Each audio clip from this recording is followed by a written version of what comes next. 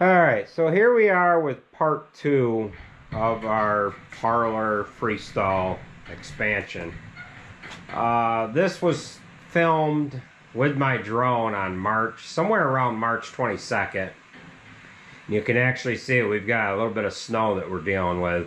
The last part of the video, or the last part that I did, was the first part of March when they poured the footers for the building that's going to be over top of the carousel parlor / rotary parlor, which is this area right here.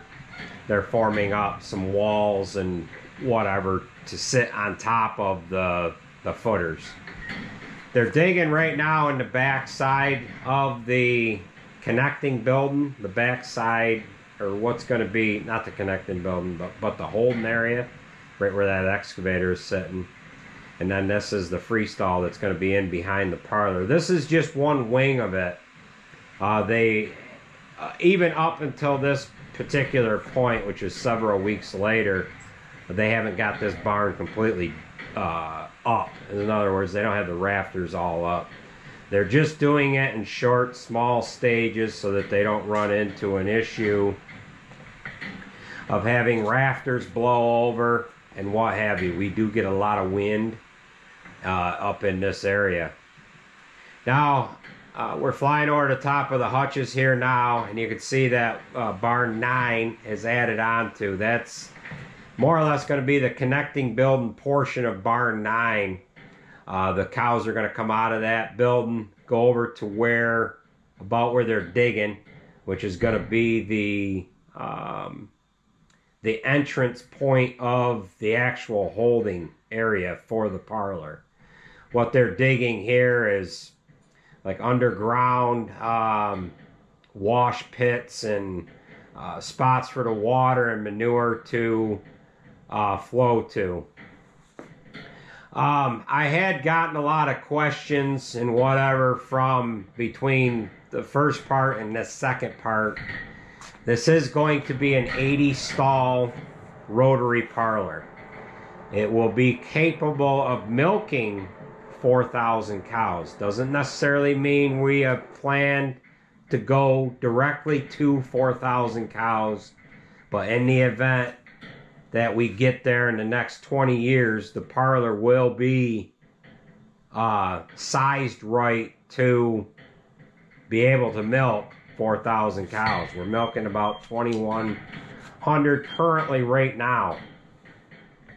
This one portion that they're working on this one building, the silo, milk silo, is going to be on that little square portion.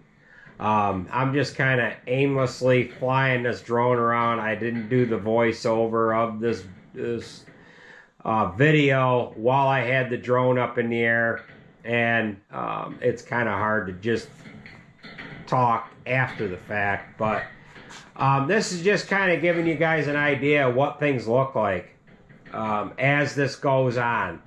Every once in a while I plan on throwing the drone up in the air, and we're going to show you the different phases of this construction project.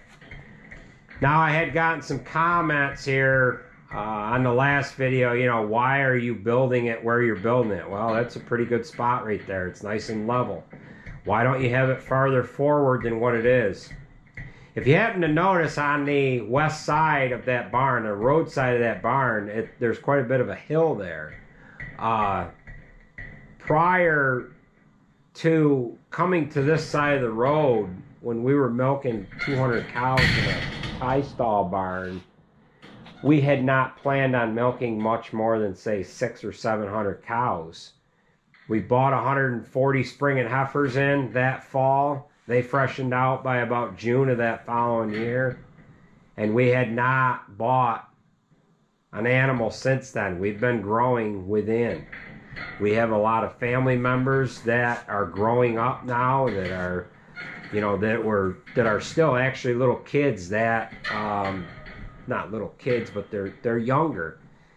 They want a future here, so we're kind of expanding and growing for them. There's not as many farms around as there used to be. We're taking up the slack there. Not really slack, but it's just the wave of the future here with everything. It doesn't matter if it's a grocery store or if it's a restaurant chain. Everything seems to be getting larger and larger. It's not exactly the route that we want to go in, but we're just kind of going with the flow. So we will catch you at the next one. That is it for this. Just a short little update. So we'll catch you down the road here. As we go along, I have videoed some more, but I'm just late getting this part 2 to you. So thanks for watching.